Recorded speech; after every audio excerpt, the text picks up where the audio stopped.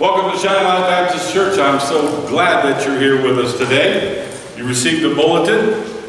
Inside that bulletin, you'll see on the left side the order of selection of service. On the right, you'll see the references that we're going to use in the sermon today. And on the back, there's a spot for you to take notes. If I say something that intrigues you, we've made this as visitor friendly as possible. Take it home, use it as a Bible study on the subject that we've talked about today. And I encourage you to bring it back. Tell us what God has told you on the subject as well. It's always a great time in God's Word.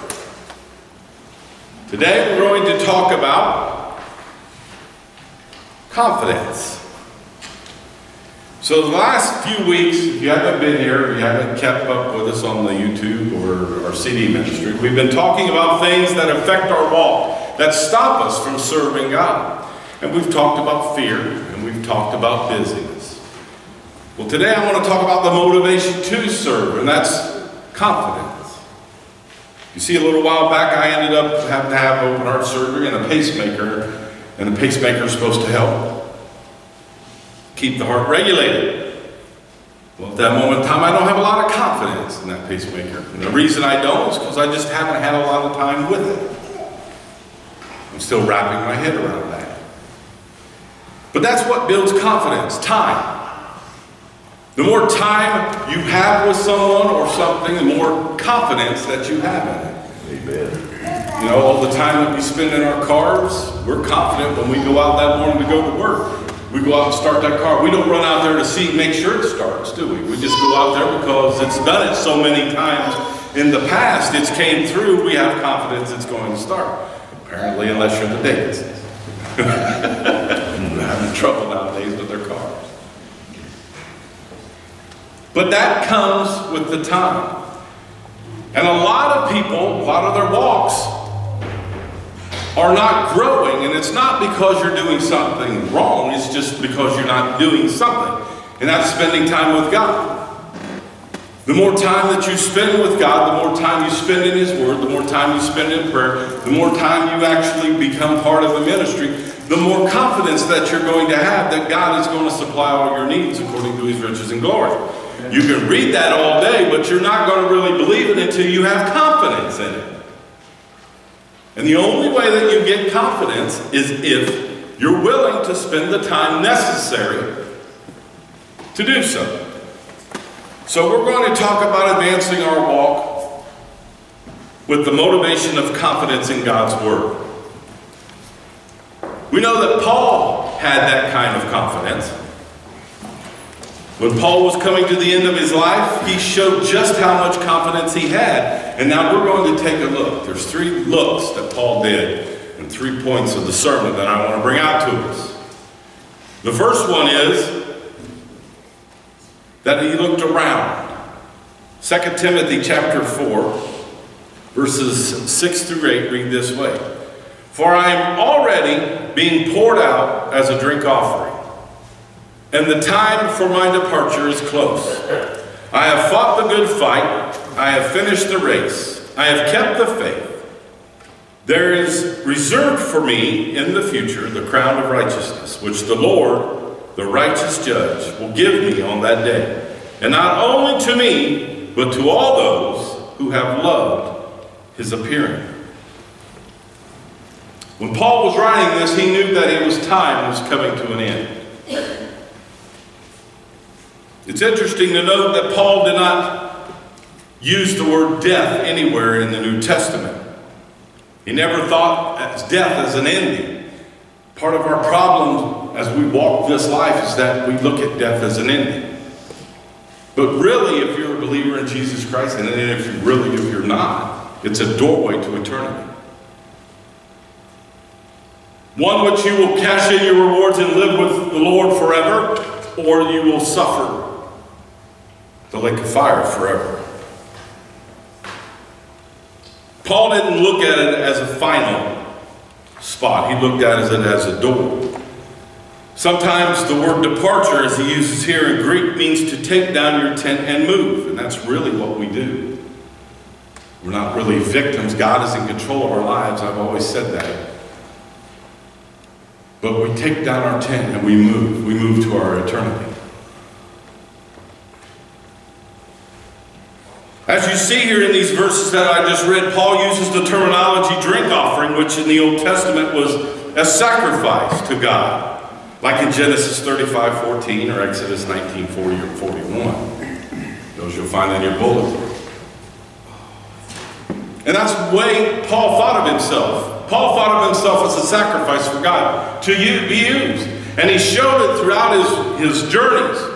Being stoned almost to death, shipwrecked twice, beaten, and then finally beheaded. He never stopped.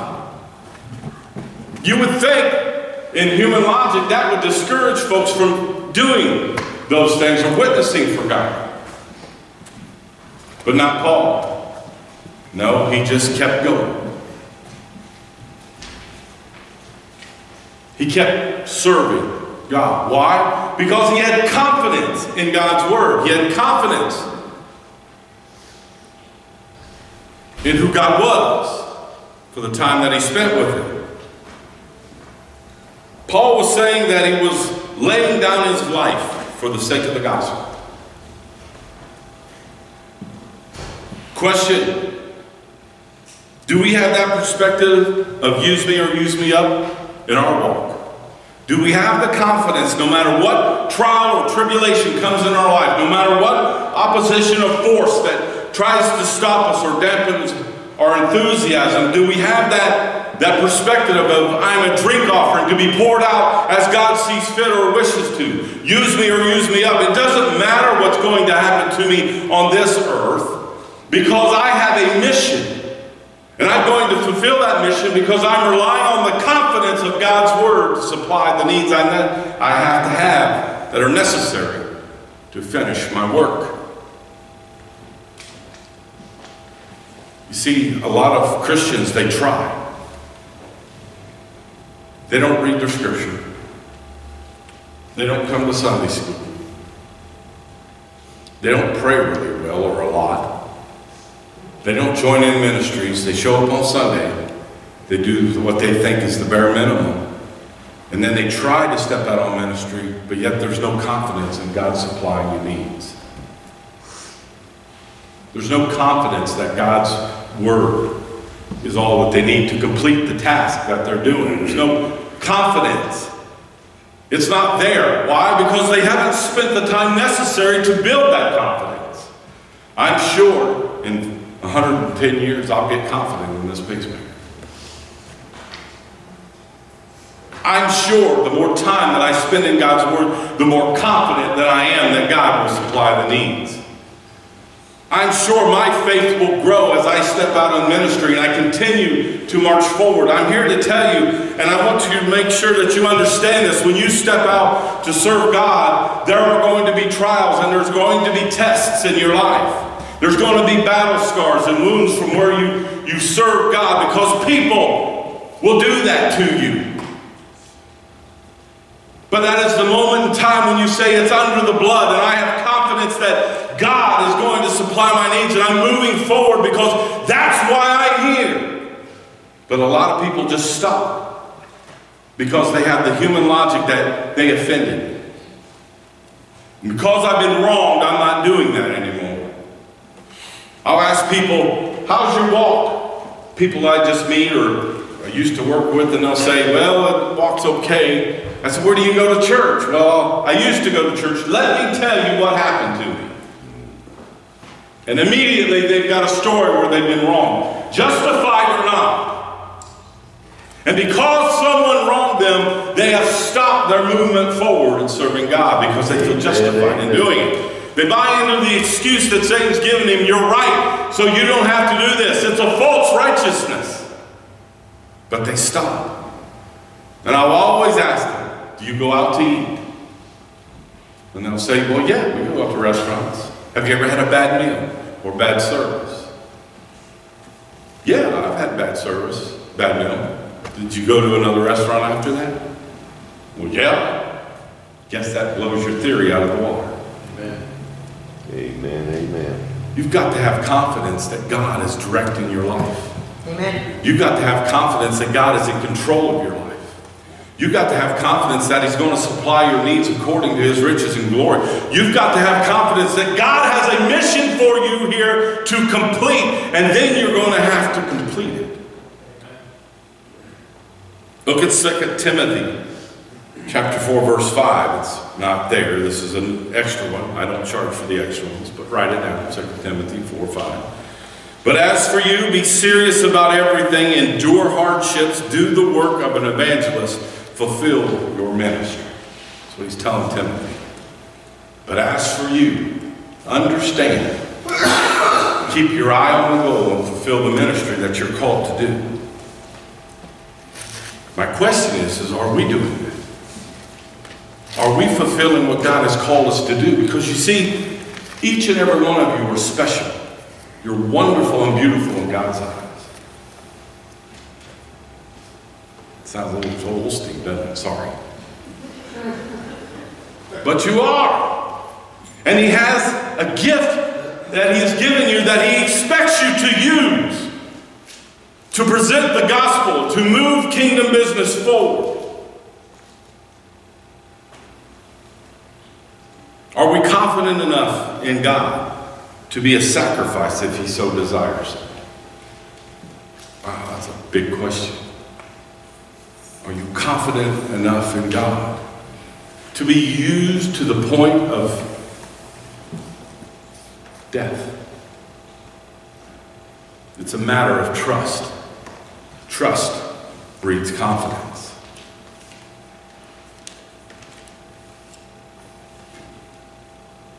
Second look, or second point, as Paul looked back in Acts chapter 20, verse 24, he says, "But I count my life of no value to myself, so that I might finish my course and the ministry I received from the Lord Jesus to testify to the gospel of God's grace."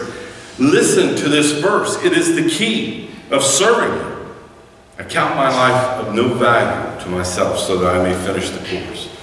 The moment we count self more valuable than serving God is the moment you stop serving God. The moment you decide that you want to decide what you want to do is the moment you stop serving God. Paul says, I have to count my life worth of no value unless I am serving God or fulfilling the ministry that he has given me. Paul puts his trials into perspective by declaring that he counted his life of no value. It was important to finish the race, so he was willing to sacrifice his time, his abilities, his finances, and all his gifts to the completion of the ministry for Jesus Christ.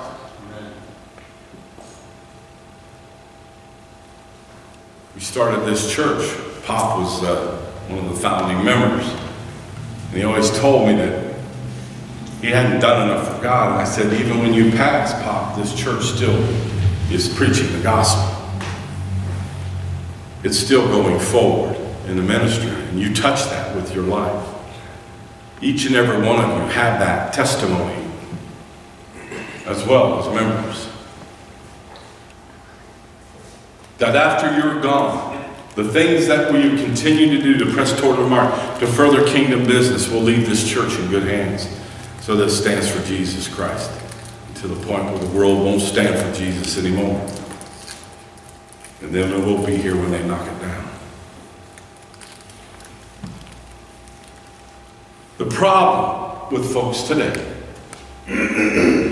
is that when they look at their busy schedule, they pencil God in last and erase him first when the time is too tight.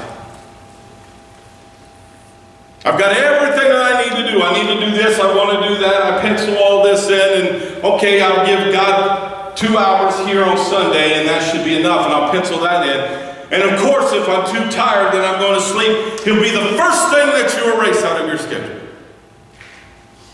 Uh-oh, something happened. Well, I guess I just won't go to prayer service tonight. Uh-oh, something happened. Well, I guess I just won't go to the community dinner tonight. Uh-oh, something happened. The first thing that we remove is the thing that is the most valuable.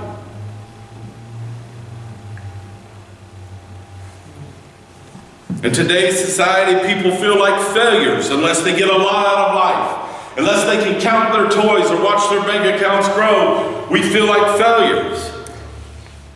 Paul counted life nothing unless it was used for God's work. What he put into life was more important than what he could get out of it. When is serving God and putting in and promoting kingdom business worth more than the extra overtime that you volunteer for?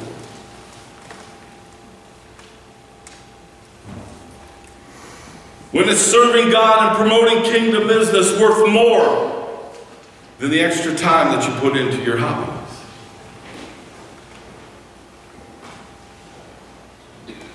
Unfortunately, society grooms us to be a society of takers and not givers.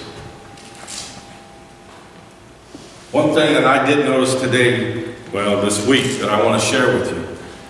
They said on the news that America is the biggest contributor, the biggest giver to the rest of the world than the world has. And I said that doesn't surprise me because America is the biggest country that is full of believers in Jesus Christ. You can see the connection there, can't you?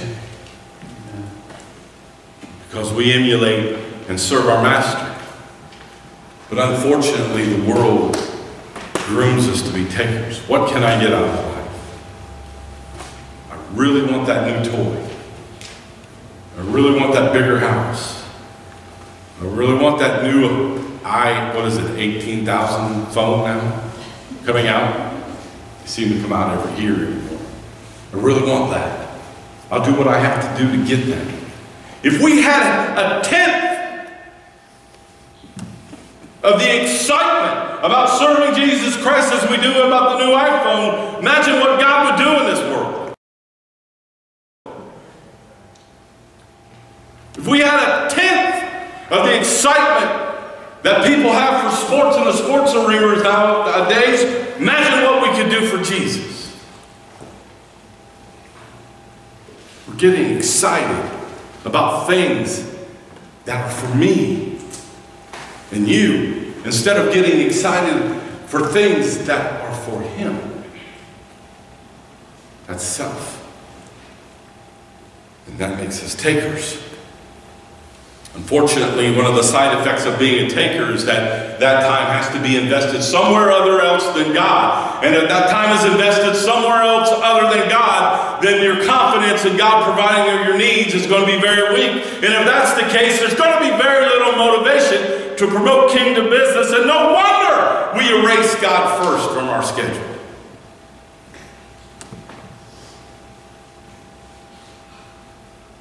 The third point, or the third look, we did around, we did back, and now let's look at ahead. Hebrews 9:27 says, "And just as it was appointed for people to die once, and after this judgment." It's a small verse, but it's a powerful one. When it says judgment's coming. It says you're going to die, I'm going to die. We're all going to face that final judgment. It's coming. It's inevitable. You will walk through that door, and in that door, if you walk to the side where Jesus is, then you're going to lay your crowns at His feet, and you're going to wish that you did a whole lot more than you did. I don't care who you are. I often tease that I have a nightmare. The nightmare is I'm standing behind Billy Graham when I get to judgment, and the Lord looks at Billy as he puts down his thing, his crowns, and He says, "Billy, you could have done more for me." And you got to follow that. Listen, God expects you to serve Him. He puts you in charge of very little so that you can be in charge of a lot when you get there. We will meet our Master for judgment on our works. And I guarantee you're going to wish you had the time back that you spent elsewhere. What we truly want to hear is found in Matthew 25:21. His master said to him, "Well done, good and faithful slave, servant. You were faithful over a few things, and I will put you in charge of many things. Share your master's joy."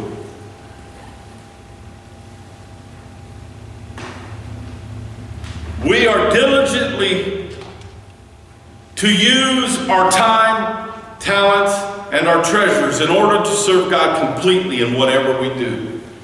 Use me or use me up. An old mentor of mine always said that you punch Satan until your arms fall off. And then you kick him until your legs fall off. And then you bite him until your teeth fall out. And then you gum him to death. We don't stop serving God. We don't stop because we belong to Him. Our whole purpose is to press toward the mark, as Paul says. Our whole purpose is to promote kingdom business. Our whole purpose is to be ready to be used by God in the promotion of kingdom business and the advancement of the good news of the gospel. Are you doing it? Do you have the confidence in that God is with you? Do you have the confidence that God is leading you? Do you have the confidence that God has got the power to provide for you? Do you have that confidence? If not, then you're going to have to spend time with your Father so that you can trust Him enough to have confidence in His Word. And the moment you have confidence in His Word, you will build your faith and you will move forward. But see, it's up to you to start. God should be first in your daily schedule. When you get up in the morning, even if you have to get up a little earlier, you should have a quiet time. There should be time with God first thing in the morning, or your mind is fresh. 15 more minutes. Don't hit the snooze 3 times and you found your time. God should be first in your daily schedule in the afternoon. You should be first in your daily schedule in the evening, and He should be the last thing that you think about when you go to sleep. God should be the last thing to be removed from your schedule. He should be in ink, actually Sharpie. And when you run into that crunch of time, there should be enough confidence to know that God will supply your needs, that He should never be removed from your schedule. Something else should be sacrificed.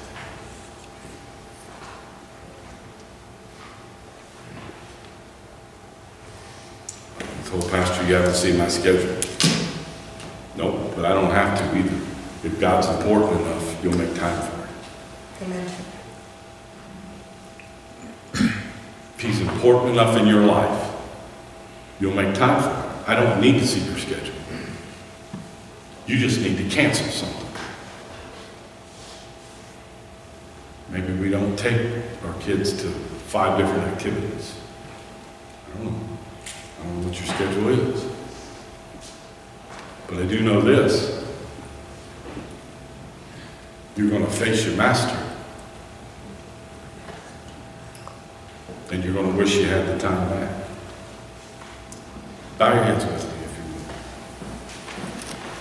will. If you're here today and you don't know Jesus Christ as your personal Savior, you can change that.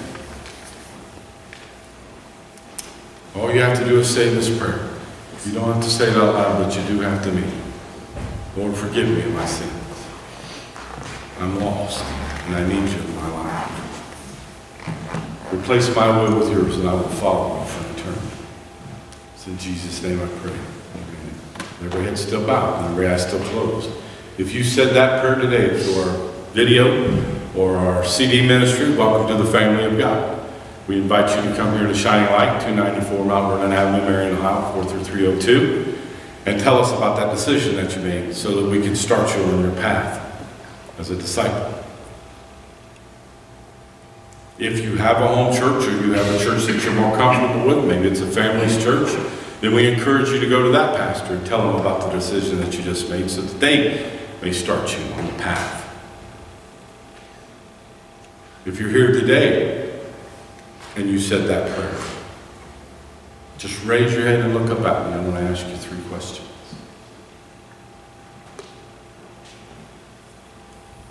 Is there one that said that prayer today? All right, maybe you're a believer in Jesus Christ, and maybe this message was meant for you.